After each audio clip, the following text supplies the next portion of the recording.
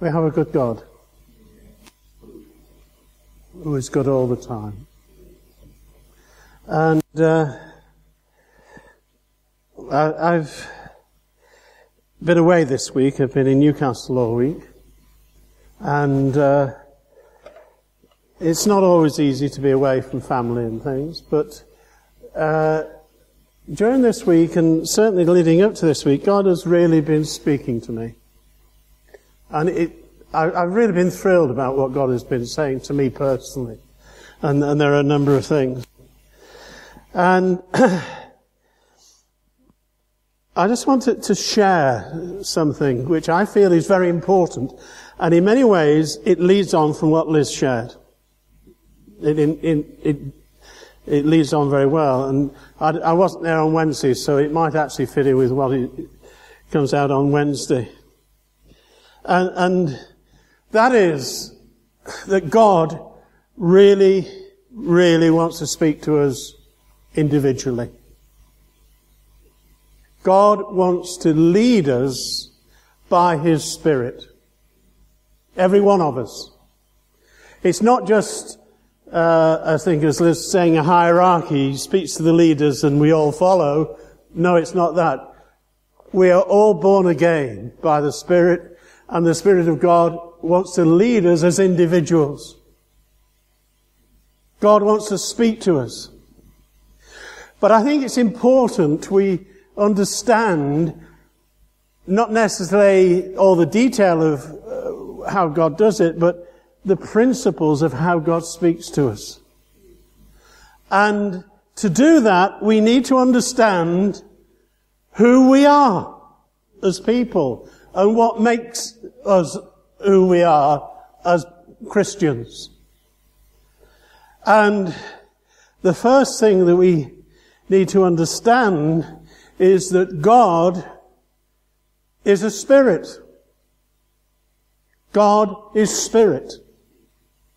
Now, we know it in our minds, but we need to understand it fully, that God is spirit. You know, we're all sort of caught up with childish images that God sat with a long beard somewhere out up in the heavens. That is not true. God is a spirit that fills not only this universe, but all the many other universes. He fills the whole of existence by Himself. He is spirit. And as it's in the bulletin, John 4:24 says, God is spirit. Right?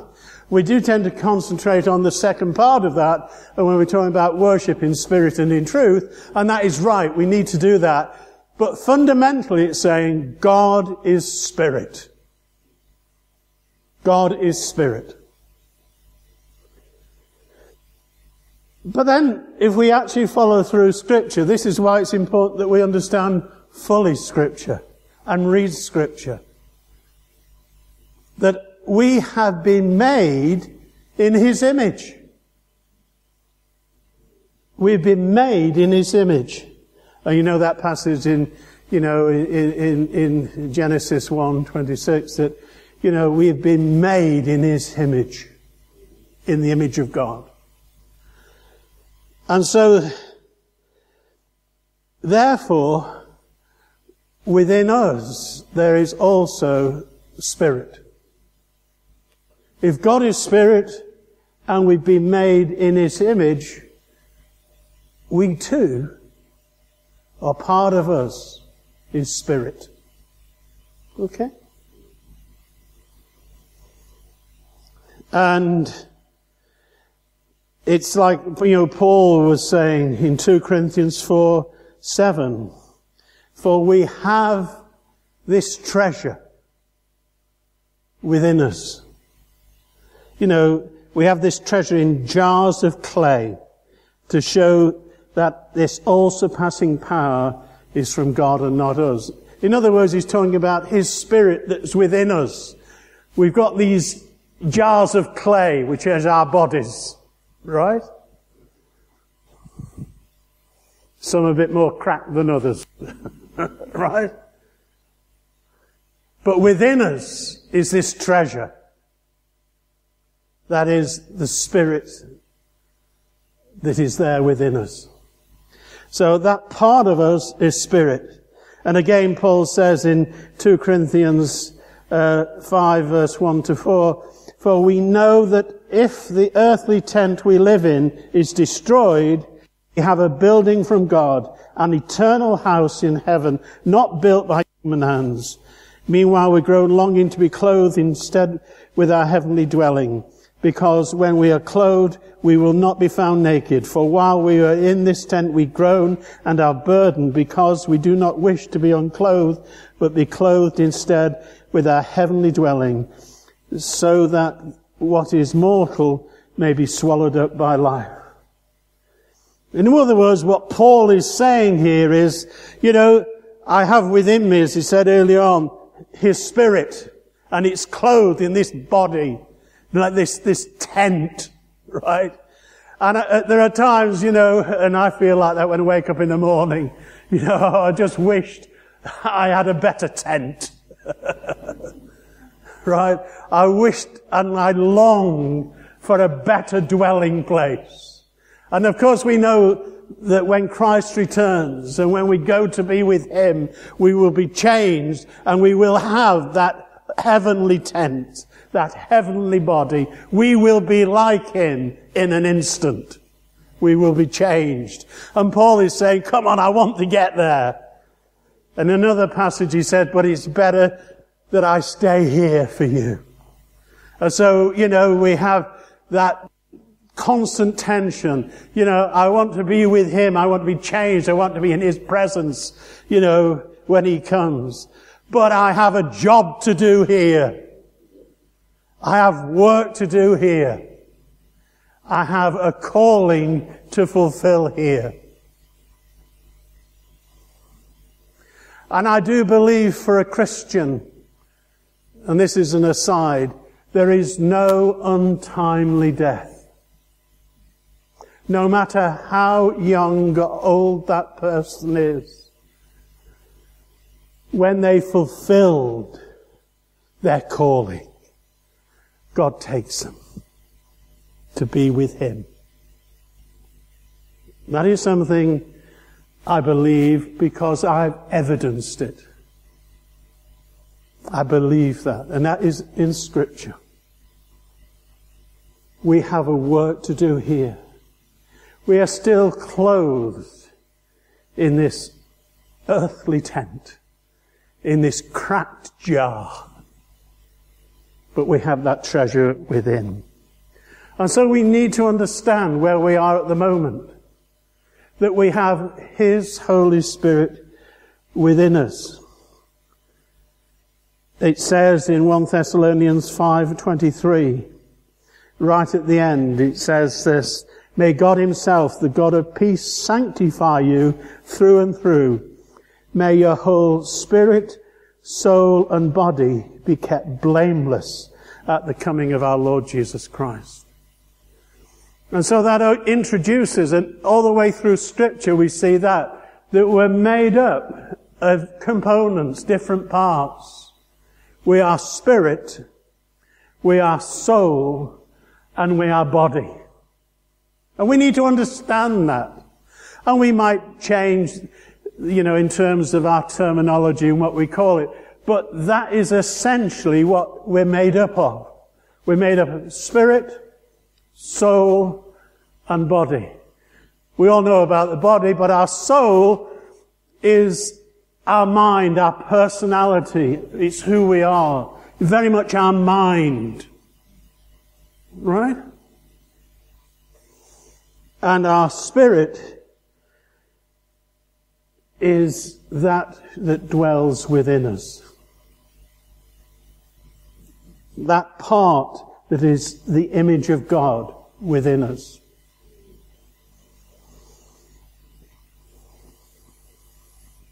And it's the Word of God that actually helps us to understand this. Hebrews 4 verse 12, for the Word of God is alive and active, sharper than any two-edged sword, penetrates, even dividing soul and spirit. It brings that clarity to our spirit and our soul. It actually shows, the Word of God shows us God, rather than what we think. Right? And that's what this passage is saying. It's God's Word that helps us to understand what is from the Spirit of God and what is from our own mind, our own limited understanding. And it is that sharp two-edged sword. So here we are. Body, soul, and spirit. And as we read in that passage in John 3, when Nicodemus came to Jesus in the night, and we know the passage very well, and he was coming to him in the middle of the night, and he was wanting to know more about the message of Jesus. And Jesus said, unless you are born again, you will never see the kingdom of God. And Nicodemus says, how can that be? Can I enter into my mother's womb again and be born again? And Jesus says, no. He was talking about being born of the Spirit. That when we receive Christ as Saviour, then we are born of the Spirit. We are given a new spirit. And Jesus said in John 3:6, flesh gives birth to flesh. Spirit gives birth to spirit. So when we are born again, we are born again in the Spirit. We are given a new spirit. We're given that Spirit which is sinless, that Spirit which is without sin. That is the Spirit, not the body, not the soul. As we know, we can be controlled by sin in our body, but the Spirit within us, His Spirit, is from God, and it has been born again.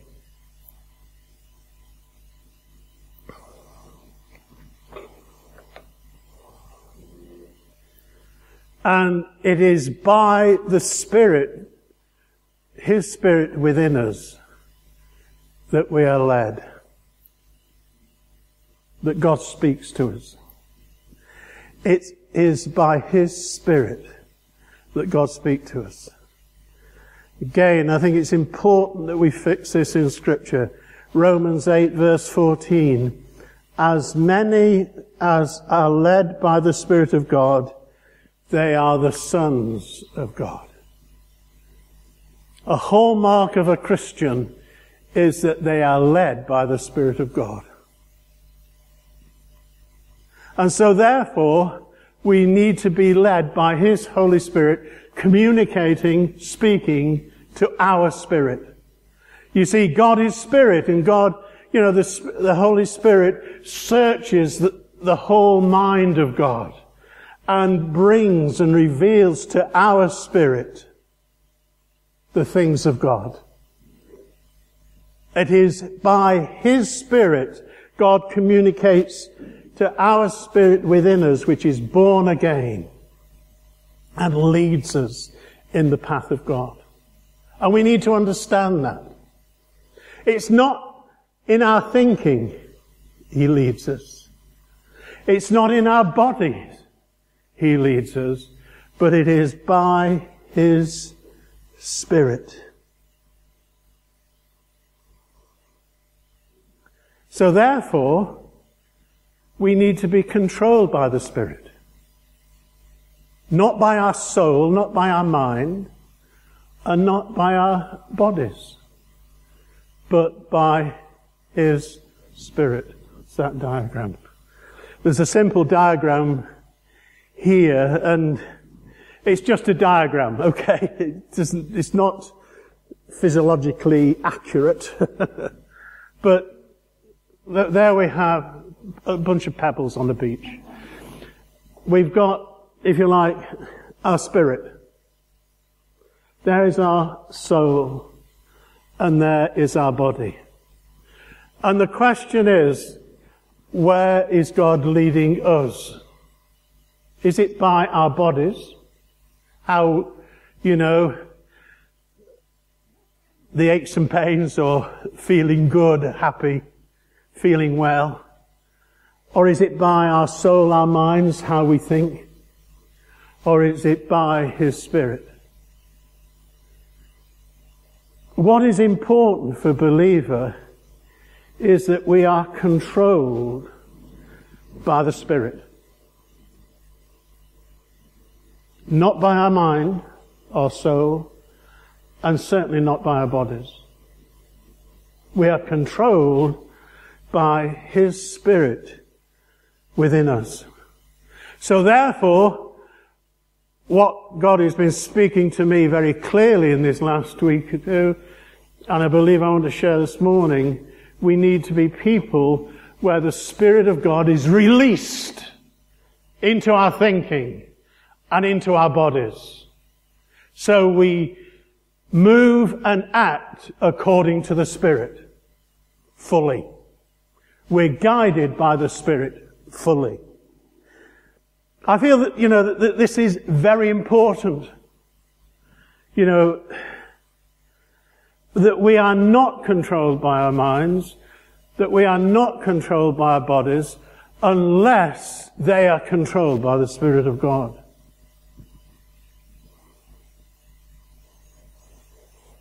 And how do we release that Spirit?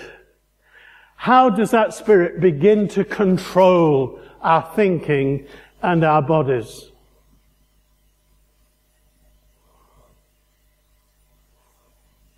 I think this, as I said, is important because I've come across many situations, sadly, and I have to confess, in my own life as well, where I've been controlled by my body, what my body wants, or where my thinking is taking me, what seems a good idea.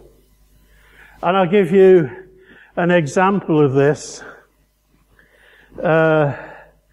When we were in another church many years ago, and in fact we were about to leave that to go to, in fact before just we went to Barnsley. A fellow who had been in one of my house groups came to me, and he was confused and was bewildered. He'd got himself into a lot of financial difficulty. Massive financial difficulty. And basically where he was living, which was not far from us at the time, he couldn't afford. He had a family, he couldn't afford it.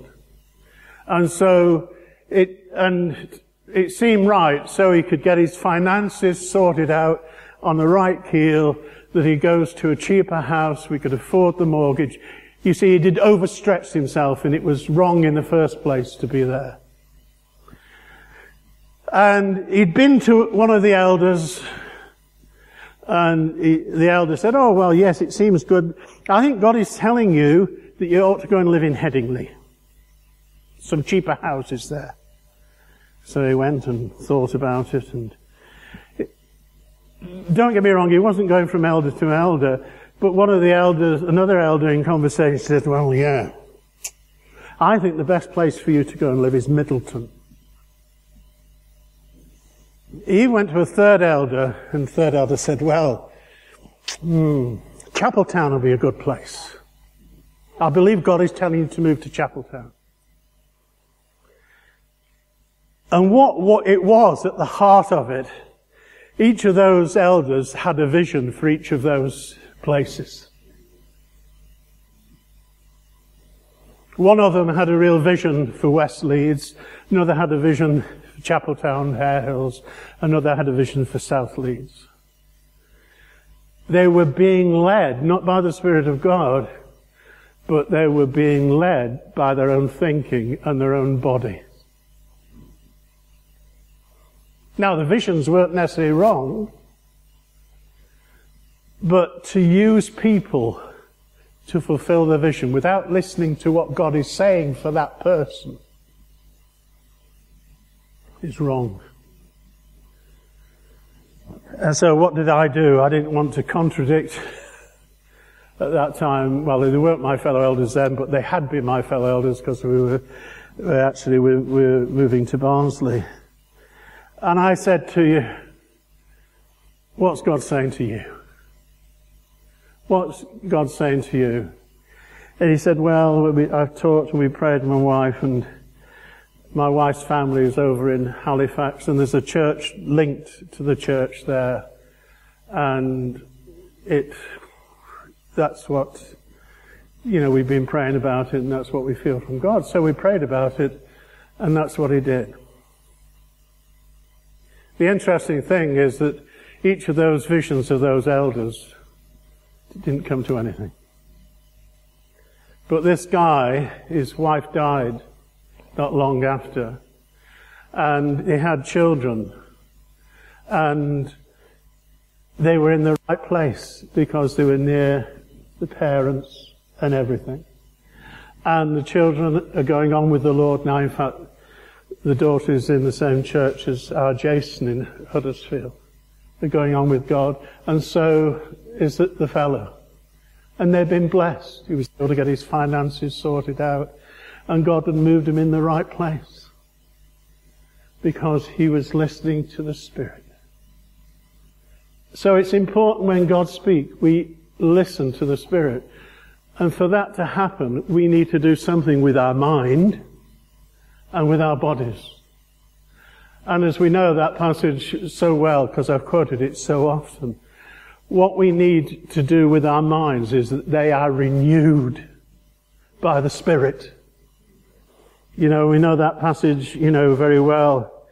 The sort of Romans 12:2. Do not be conformed to the pattern of this world, but be transformed by the renewing of your mind. Then you will be able to test and approve what God's will is. See, the context of that is actually listening to God. That we need our minds renewing by the Spirit.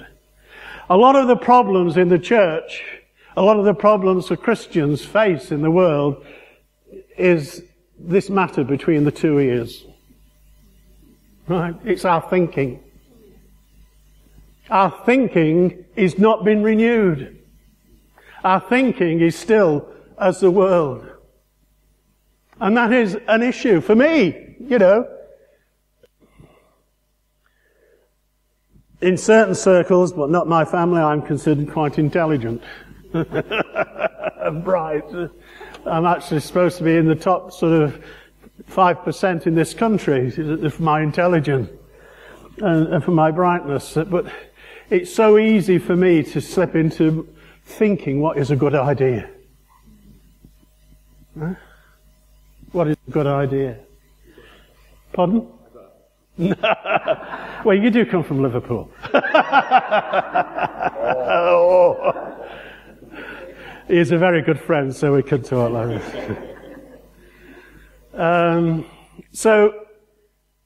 But that thinking has to be renewed. And I believe that this is crucial, because it says in Proverbs 23, verse 7, and in the NIV, it's got an alternative translation, but it says, as a man thinks, so he is. As we think, so we are. Our thinking controls what we do. If we think we're able to do something, then we do it. If we think we can't do it, then we'll never do it. As a person thinks, so they are. And so therefore, if we are to live that Christian life, we're to be led by the Spirit, our minds need to be dealt with. They need to be renewed. And they need to be renewed by His Spirit through His Word. Our thinking needs to be controlled by the Word of God, not but the current theory of the day. Now, Scripture is not saying when we come to Him we've got to throw our mind away. No, it's not saying that. It's not putting forward a view of Gnosticism which says that we're all spirit and we ignore the mind and we ignore the body. No, it's not saying that. It's saying our minds have to be renewed by the Holy Spirit. We need to use our minds, but which are renewed by His Spirit. So that we need His Holy Spirit to breathe His Word, so His Word controls and directs our thinking by His Spirit.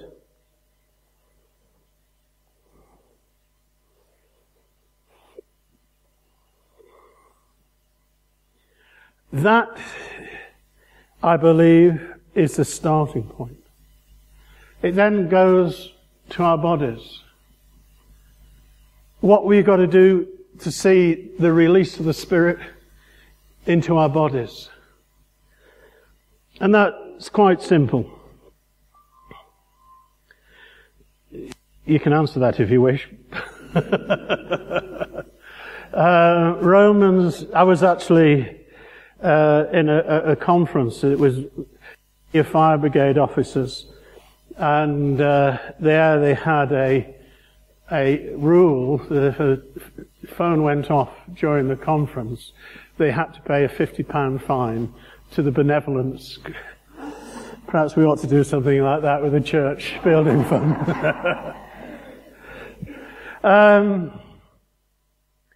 It is quite simple what we have to do with our bodies.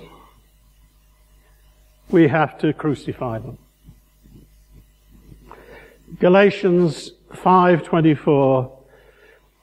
Those who belong to Christ Jesus have crucified the flesh with its passions and desires. Now, this has been misinterpreted. People think that we've got to go around and certain people down. We've seen it when we were in sort of very strong Latin American countries where people go around whipping themselves or denying themselves all food and drink.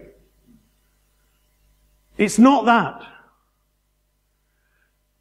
To crucify himself is quite simple, and it starts in our thinking, because Romans 6, and it's that passage about the baptism. You know, it says there that when we have been baptized with Christ, we go under the waters, we're dead to our old way of life, and we rise up and we live our life in Christ. And it says there in verse 11, even so, consider ourselves dead to sin. So, to crucify the flesh means that I have to consider myself dead to sin. I have to consider myself. Now, when temptation comes, as it will, we have to say, I am dead to sin. I'm no longer controlled by sin. And I think I've given this illustration before, which was from a number of years ago. Larry Christensen wrote this book called The New Landlord. It's a very small book. I don't know whether you remember it. And basically it says that this guy was living in a block of flats. He was living in an apartment, and it had this landlord. And he never looked after the apartment, you know. It just was falling apart, and no jobs were ever fixed. He'd go and complain, he wouldn't listen to him, but he kept on demanding rent. He'd come out at all times of the night, banging on the door and saying, I want my rent. I want my rent. Give me the money. And even before the next month was out, he would come demanding more money, making demand after demand after demand. And then all of a sudden, a new landlord came and bought the whole block of flats.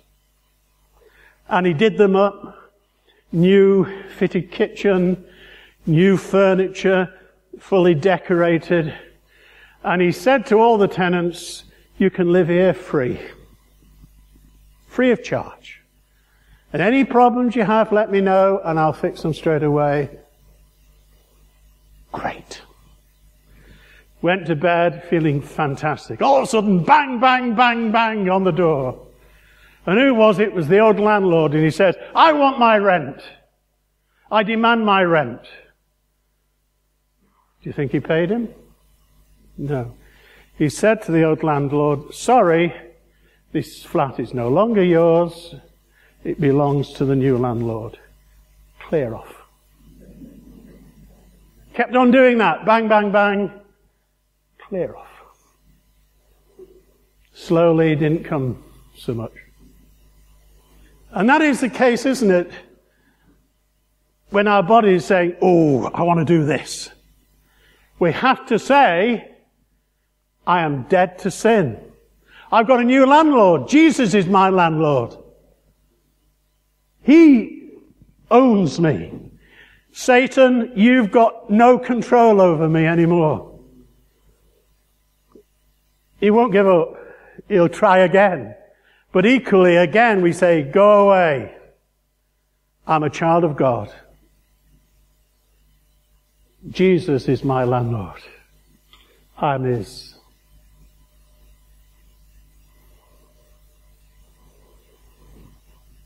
We have to reckon ourselves dead to sin. Yes, it is a battle. But we have legal right to say to Satan, clear off. I belong to Jesus. And I believe that this is what it means to crucify the flesh. To reckon ourselves dead to sin, but alive to Christ. So therefore, to be led by the Spirit needs our minds renewing by His Word. So our thinking is not of the world, but our thinking is in line with the Word of God. And we reckon ourselves dead to sin. It is important, and I believe that in these days, particularly for us as a church as well as individuals, we need to be people who are led by the Spirit, not by the flesh, and not by our wishful thinking, but led by the Spirit. So our decisions are not fleshly decisions, but Spirit-filled decisions. Let us pray.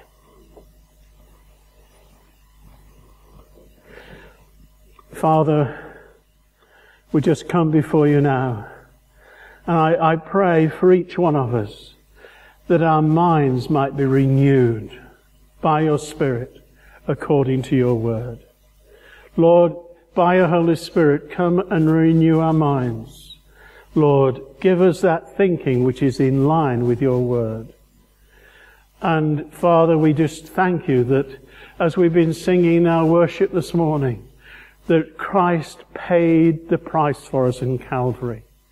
He took away our sin. And we need to reckon ourselves dead to sin, but alive to Christ. Holy Spirit, just come as a church, so that we will be, as it said in your word, led by your Holy Spirit in everything we do. That the Holy Spirit truly leads us, not just in name, but in reality. Pray for each one of us as individuals, Lord. Thank you that you, as we've heard already this morning, you want to speak to us. You speak to us from within us. That Holy Spirit speaking to our spirit from within us. Amen. The promise of Jesus is, if any man thirst, let him come unto me, and out of his innermost being will flow streams of living water. Amen.